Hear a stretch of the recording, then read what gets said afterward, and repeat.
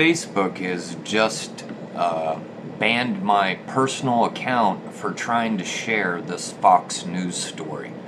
Now, Fox News obviously is a major legitimate network, and legitimate stories, whether you agree with their opinion or not, they are a news source, and nobody has a right to decide what news you see or don't see because of their political opinion.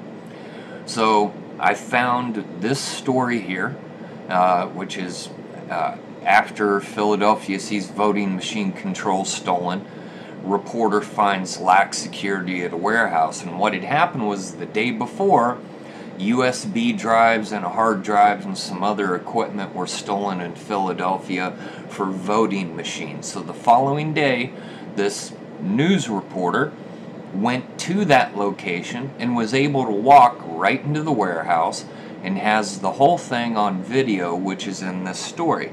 Well, all I did was hit the little F down here for Facebook to share, and I hit post. I didn't type anything, I didn't write anything that could get me in trouble.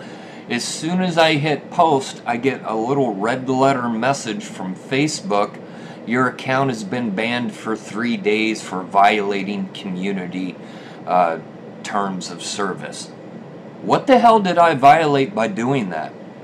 I shared a legitimate news story that down here the reporter says he walked right into the election warehouse after reports that someone had stolen USB drives. The guy's name is Max Marin. He's reported it on Twitter. At the door there was no guards, no surveillance, and he walked right in. And this video goes on for a while, and you can see he goes in and is just walking Max around. Marin with WHYY News. I just walked into an election warehouse in the East Falls neighborhood, Philadelphia. He says, I just walked into an election warehouse and there's nobody in here. Sometime this week. I know it's quiet, but you can go to the original. I'll try to put the link down below. But this guy's wandering around the whole place right after items were stolen. No security guards. Nobody stops him. These are the voting machines that are supposed to be secure. So Facebook, last week, Zuckerberg came out and said, you know, anybody trying to spread rumors of election fraud, we're going to ban those stories. So that means even if they're legitimate, even if they're real news stories, I mean, you can see the guy's got the video evidence. He walked right in. And now Facebook is trying to hide from you. They don't want you to see this story. I mean, this is election meddling. This is election interference. What Zuckerberg and Facebook is doing is exactly what they claim they're trying to combat. You know, this is election interference, preventing people from seeing the problems that are actually happening out there. They want you to have your head buried in the sand. You know, and you can read through this whole story. He's got pictures from the outside. He was able to walk right in. They didn't do anything. And then after the story was published, the Philadelphia mayor, I mean, obviously he took it seriously. He saw the video. He comes out and says, hey, we're going to ramp up security and increase guards at the site 24/7. Why the hell wasn't that done before? There's an election coming up in a month. Why is that not already the case? These people are incompetent. And then Facebook is trying to hide what is going on in these cities that are primarily left-wing, that anybody can go in there and fiddle with it. They don't want you to know.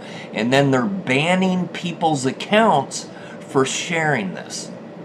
And all I did was click the F to share the story. That was enough to get my account banned with Facebook, which I personally think would be a violation of my rights of free speech. You know, that I can't, you know, even share a simple news story that has video evidence. It's not making any outrageous claim. He's simply saying, I walked in there and this is what I found. That's it. So I went on to Twitter, shouted out at Facebook and Zuckerberg about banning accounts for sharing the Fox News story. I went to Fox's Twitter and linked to the story and told them, hey, Facebook is banning people for sharing your news story. I think you want to do something about this. Gave a shout out to Donald Trump, and you know, these guys need to be regulated. This is the exact bullshit reason that Facebook and Twitter need government oversight and regulation by a third party, because they are the public square now. You know, I don't know what anybody can do with this, but I hope somebody does something. You have a great night.